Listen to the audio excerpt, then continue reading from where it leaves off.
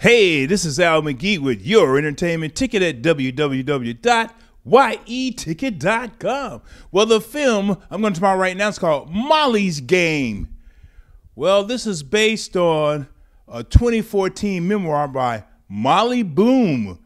Well, Molly's Game is about the poker princess. And, you know, she made a fortune. Hey, she had high-stakes poker games in California and in New York. That's where she made her money, really, there in New York, because it was her own poker game. First, Molly started off, well, let me tell you who's playing as Molly. Jessica Chastain. I love her as an actress. Oh, she's one of the best. And she's had some pretty good movies so far under her belt. But anyway, Molly, well, she started off at a very young age as an Olympic skier. She had a dad, a trainer, and things like that. And over the years, she got better and better. But in the final moment when she's going to get on the Olympic team, she had an accident, a really, really bad accident. Now, you'll learn about all this in the film, not only watching the film, but there's a voiceover by Molly or Jessica throughout the whole film. A lot of people don't like voiceovers, but I really like them because it really helps guide me through the film and helps me to understand the character much more. But anyway, after her bad accident, as Molly explained to us, well, you know, she got two brothers. Also, they're very competitive. They do things, too, that's very good. So she moved to Los Angeles to go to law school, but she changed her mind because she stumbled upon that organization that had the underground poker games. Had all kind of people there, movie stars, politicians, rich people, things like that.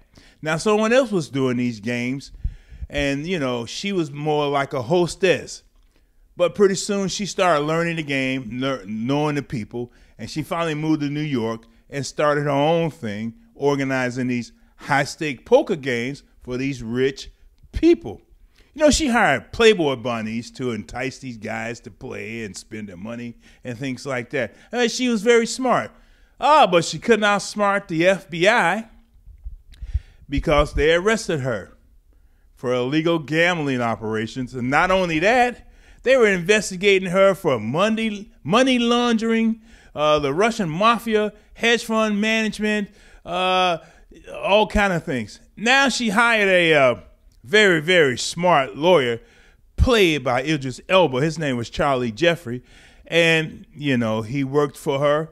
And I love the banter that they had between each other. And also, not only that, they had great chemistry on the screen, you know, while they were there in the film. I really enjoyed this film. It was fun to watch. I learned a lot. But for first-time movie director Aaron Sorkin, I thought this was a very good entry for his first time directing a film. Well, Aaron Sorkin, you haven't heard his name before. He's a television writer and a film writer too. You know, he did The West Wing, he did The Social Network, A Few Good Men. You know, this is just a few things Aaron Sorkin, the director of this film, Molly's Game, that he did. Now he's a director. I thought he did an excellent job with this. Also, another person in this is Cera. He plays Player X. Again, that's supposed to have been some Hollywood person that they didn't name in this film. I wish they did. I thought it would be much more fun to watch. But it is fun to watch, and I'm giving this 3 palm trees out of 4. 3 palm trees out of 4. It's a very good film to watch. Molly's Game.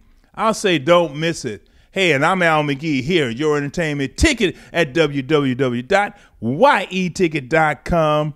I'm glad you watched my review. And you know what? I really appreciate it. You